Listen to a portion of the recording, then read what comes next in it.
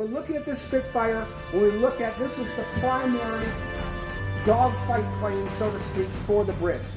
And we look at as a short range.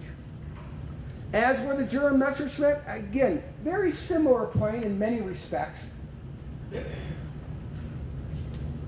It also had about the same top speed, but only for a short time. Fuel consumption, limit that to only about 20 miles of top speed. Look at that short flight duration.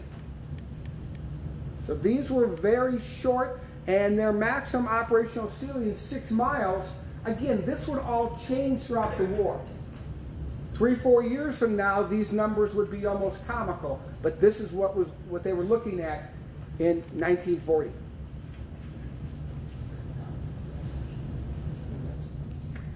When you look at the air assets, not a huge difference here. Not a significant difference. We see Germany has more total planes. They've got the faster climb rate. Britain, their planes seem to have a faster maximum speed. But really, as our author kind of tells us over and over in the reading, when you look at this early stage, the battle for Britain, any differences in the planes were much more operators than they were the machines themselves. And looking at the tactical considerations, that's where that pilot experience would come in so valuable. So again, we can parse through who had the better planes, but I guess like most things in life, who had the better human assets. Germany encountered some tremendous operational problems.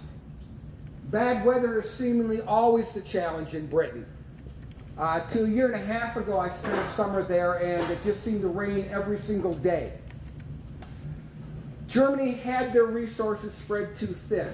And one of the things that's easy for us to do 60 years after the fact, with all the best research in front of us, is to make these critiques. But they were spread across an entire line, sending out 1,000 sorties a day, and reality was they should have had a little more what we might call precision bombing. Well, that's sort of always been an oxymoron, even in 2013. And of course, you send your fighter planes out to protect your dive bombers, and again, they had a high loss rate on the dive bombers, and that's something Britain was very astute in attacking. Britain was very astute in going after those dive bombers, not necessarily the Messerschmitts that were the dogfight planes.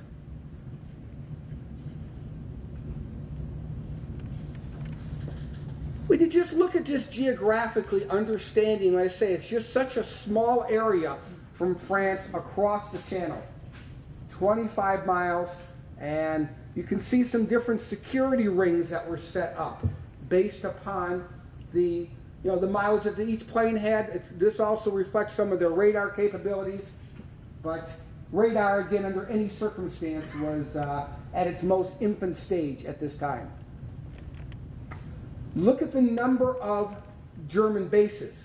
We've got just scores of bases, but those are temporary bases.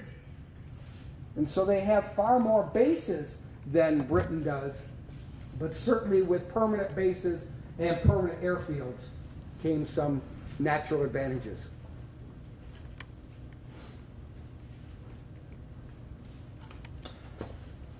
The Germans were winning this. This was a multi-stage attack, and they were winning, but not fast enough. Not fast enough. And this is a very significant point. And really, it kind of goes to your question a little bit earlier as to why Germany was holding back, why they let the escape at Dunkirk.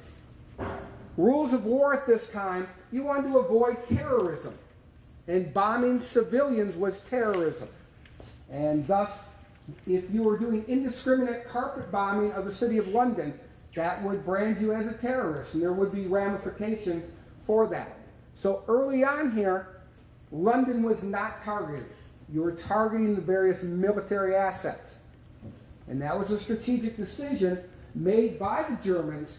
Again, they were winning, not winning fast enough, and it was not part of their plan.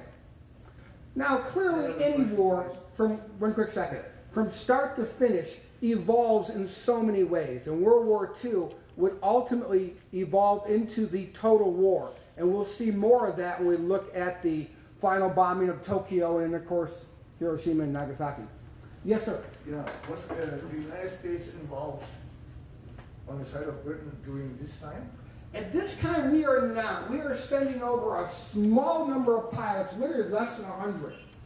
And we really do not have what we call the Lend-Lease program up and running yet. That would come. This would push us out of neutrality. Would that have been one of the reasons why Hitler didn't want to support this England? Because of the involvement, possible involvement of the United States? You know, I think partially, but not necessarily. Remember, the United States had been in a period of isolationism for the better part of the last 11 years. Britain was still the world empire. And in many respects, Adolf Hitler wanted that British respect. So was the U.S., I mean, yes, it was a consideration, but I don't believe it was a strong consideration. I really do not. The idea of earning legitimacy from Britain was the primary thing. George, you got some comments on that? I think the other thing you have to look at is our role, the United States' role in the late 1930s, early 1940s. We're the equivalent of the Chinese to the United States today. We were the economic power that was menacing everybody. Now, if your largest economic power, Britain at the time, remember that by the 1940s, everything is equated to the British pound. If the British are getting their heads handed to them, and you can make money by selling things, you're going to do it. But you don't have to come running to their aid. If you run too quickly, what's going to end up happening? You're going to end up giving your stuff away. So Roosevelt's policies, if you look at them, are rather constrained. Yeah, he's saying, I'll help you, I'll give you a Lend-Lease, I'll do these things, but he doesn't do it what? You're talking about the famous fireside chats? Well, the fireside chats were going on all through the 30s. But it was leading up to this. Right. Remember the tacit U.S. policy. If you're Roosevelt, you want to come out of this whole experience in what? The top country in the world. It has to be in the back of his mind. Remember, the British up to this point are the leaders. They're the imperial leaders. Sun never sets over the British Empire, right? We're the ones that are selling. We're trying to break through. Your competitor is in trouble. What happens? You want to make sure that your competitor continues to struggle. It's too bad. You're in a war. Oh, let's buy things from us. But we're not going to come running to your aid. We're not going to load the ship to the gills and give it to you. Sell it to you. And remember, it's Lend-Lease. Lease means what? Pay, rent. The idea was, we'll give it to you, but you're going to have to eventually what? Hey, and I think the analogy is if my neighbor's home is on fire, I'm supposed to lend him my what? Garden hose. Well, the garden hose, last time I checked, doesn't quench the fire, right? The fire department comes with the garden hose, you got a problem. Might help you in the interim, maybe wet the thing down until the real people show up. And maybe Roosevelt knows that eventually he's going to get stuck in this. And we'll talk about that during the Pacific thing. We're not shocked. Even though we are surprised at Pearl Harbor, we must have had a sense that some of this might have been coming.